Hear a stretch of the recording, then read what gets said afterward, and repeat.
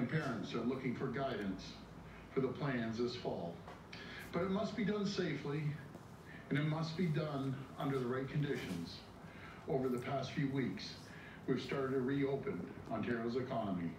We took a regional approach that matched the reality on the ground in the different areas across the province.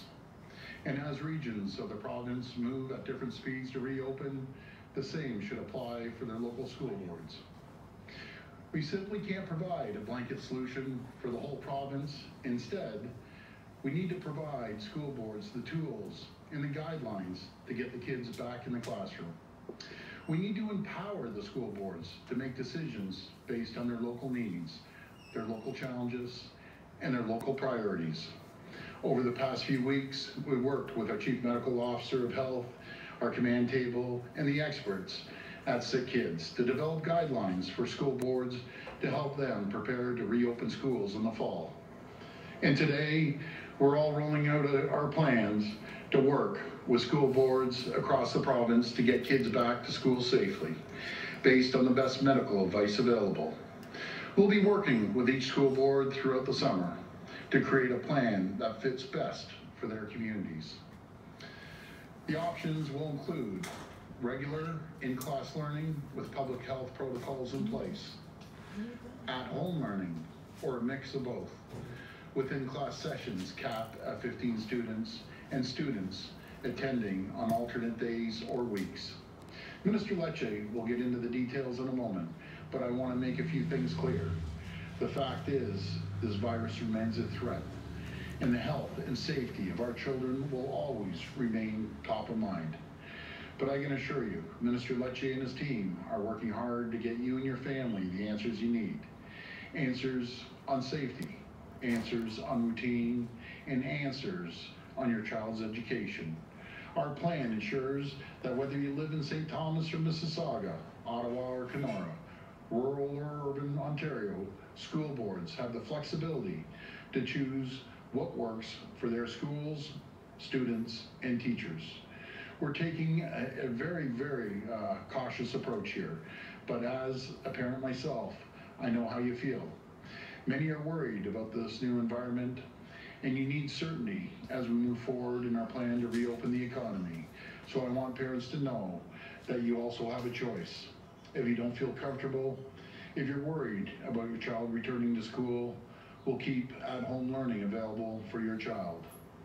The health and safety of every child remains my top priority, bar none, over anything. And as we get closer to September, we will continue to keep parents informed, and we'll make sure your child can keep learning in the safest way possible, because nothing is more important than a child's education. Thank you, and God bless the people of Ontario. I'll turn it over to Minister Lecce now. Well, good afternoon, and thank you.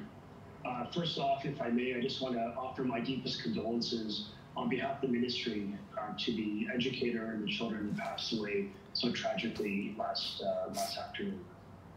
As the Premier made it clear, we made a commitment to parents to unveil a plan before the end of June to keep students safe and to keep them engaged in learning. To unveil a plan that enshrines safety as our guiding principle. Notre gouvernement mettra toujours la sécurité au premier plan.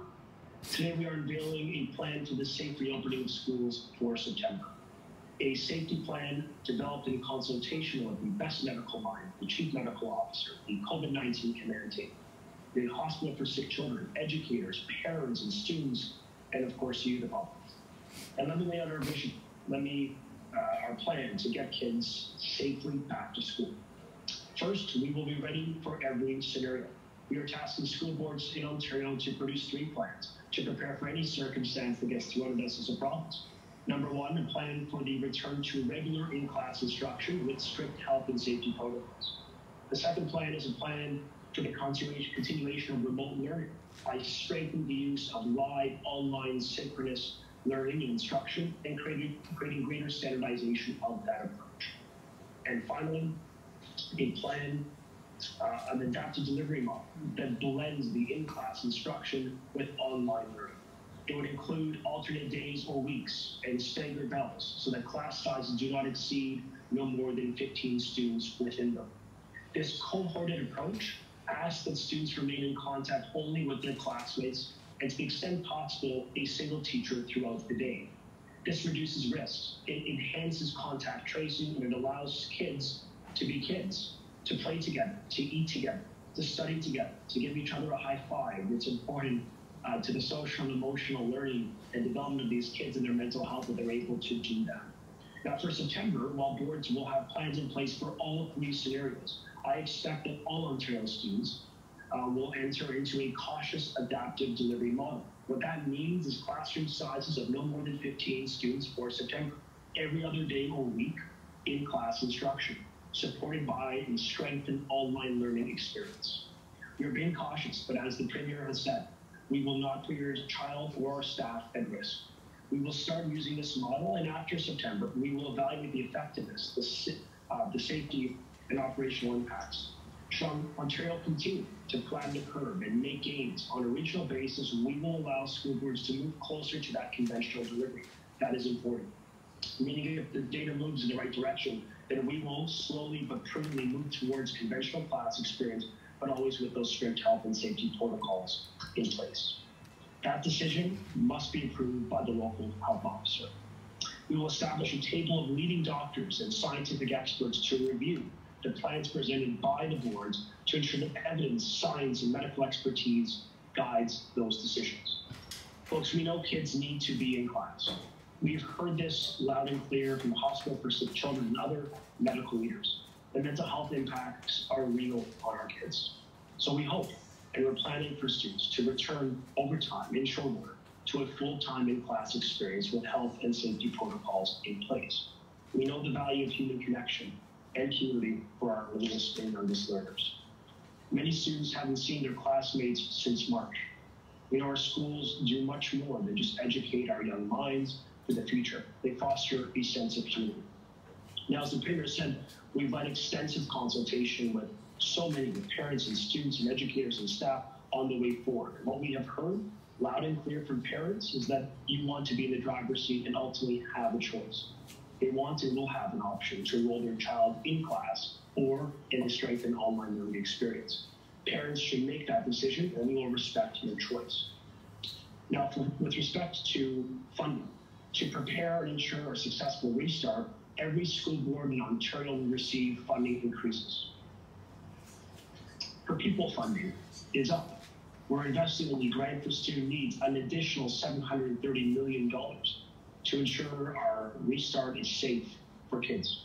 We've increased mental health funding for September by an additional $10 million, which is going to help hire more psychologists, psychotherapists, and social workers. We've increased funding for technology, an additional $15 million to purchase upwards of 37,000 devices and Chromebooks for kids in the province.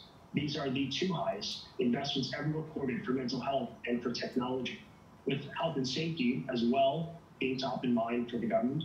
Top of mind, we're also providing $4 million to school boards to assist with enhanced cleaning, procuring of hand sanitizer and soap.